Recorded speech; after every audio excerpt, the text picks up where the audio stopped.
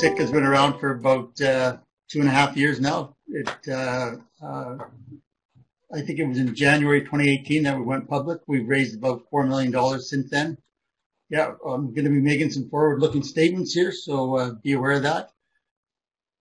So we're a fairly new junior explorer. We've got 4 assets that are drill ready, and one of them that we're drilling right now. We just started yesterday, but basically the Burrow Creek Gold Silver Deposit in Arizona, that's our flagship property. The Alpha Gold Project in Nevada and the RC Gold Project in the Yukon are our gold assets. And then we have the Copper Mine River Project in Nunavut. Very experienced management team, lots of track record of past discoveries, mine production, and shareholder success. And we're targeting gold, silver, and copper properties that meet a proven set of criteria that we require. So again, a very good pedigree of directors and management. All these bios are on the website, so have a look if you want.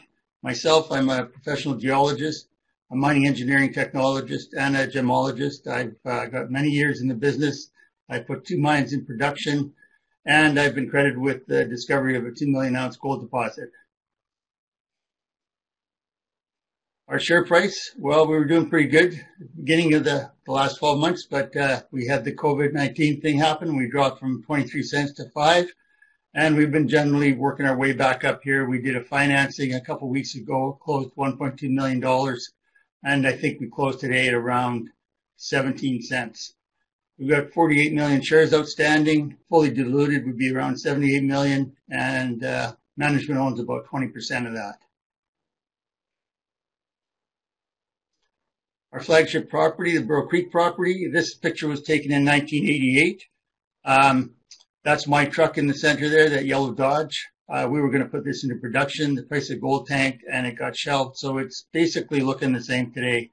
A very wide epithermal vein system and a very impressive magnitude. So it's on the highway between Las Vegas and Phoenix, just a kilometer off the interstate highway. So the logistics are very good, stable mining district and road accessible. So as I mentioned, it's epithermal gold silver vein system. There is a 43101 historical resource on it, about 5 million ounces of, 5 million ounces of silver and 120,000 ounces of gold, split between an indicated and inferred category. This is one of the drill holes for the first 43101 that was written in 2008. This just gives you an idea of the width of this vein and the fact that it has bonanza grade intercepts that are fairly common as well. Hole 30 here, a meter of 31.8 grams per ton gold and 759 grams per ton silver. So pretty impressive that way. This is the old open pit that was designed but never mined, and it's before computers were very useful to the average person, so this was all done by hand.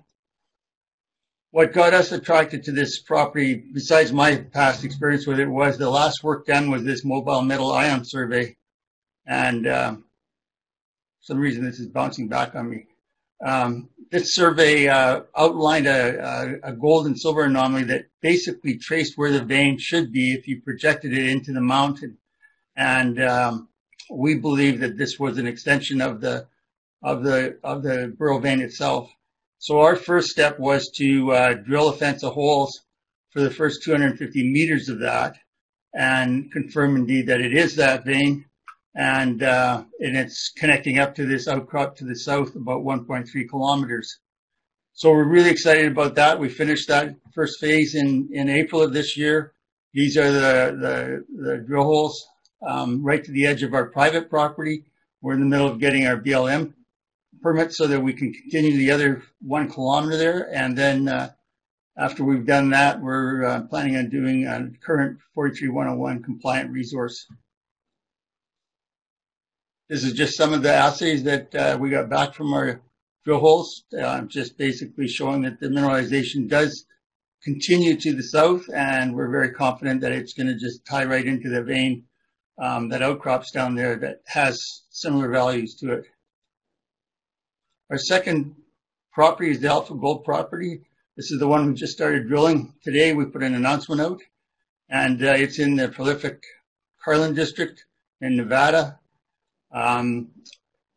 These deposits are lined up along certain trends.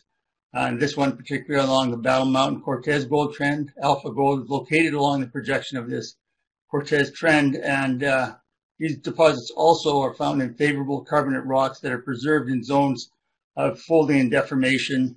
Alpha Gold has these favorable carbonate rocks preserved in a prospective structural setting at the intersection of the Cortez Gold Trend and the Pine Valley, Garden Valley anticline. So we are drilling the first maiden drill hole to test this conceptual interpretation. This shows where the Alpha Gold property is in relation to the Cortez Trend.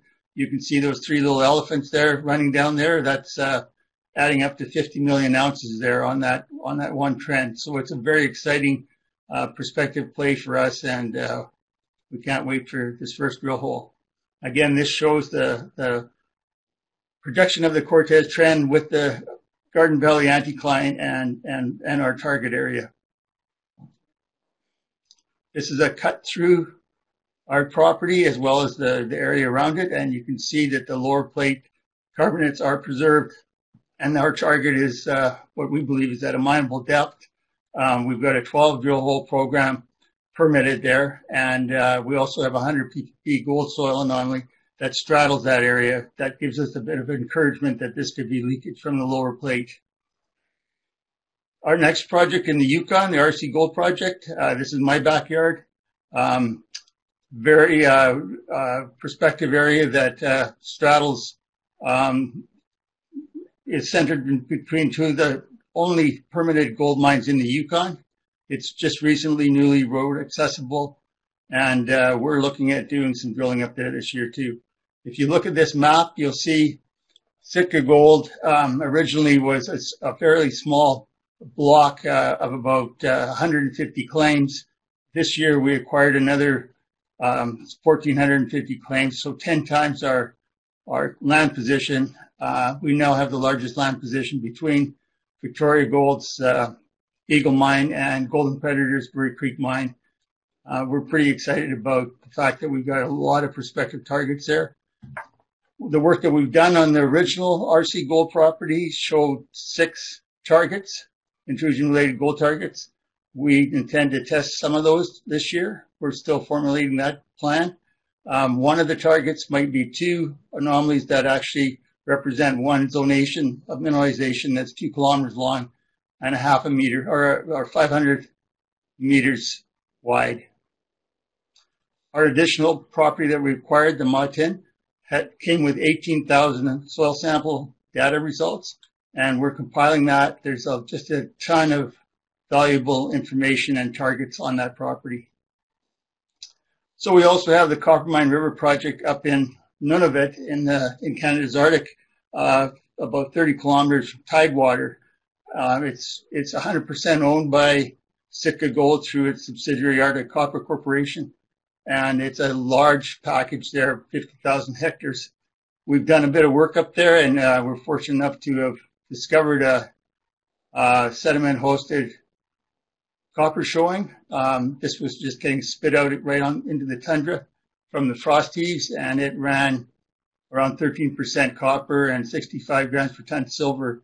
We ran some geophysics and gravity over this, and picked up a gravity anomaly right below it that we believe is probably this mineralization in place. So we're really excited about that, but it's not on the top of our list for doing work at this time. There's also high-grade copper veins there in the volcanic rock that run up to 41% copper. It's just amazing. So the company's plans right now, we're drilling the Alpha Gold property in Nevada.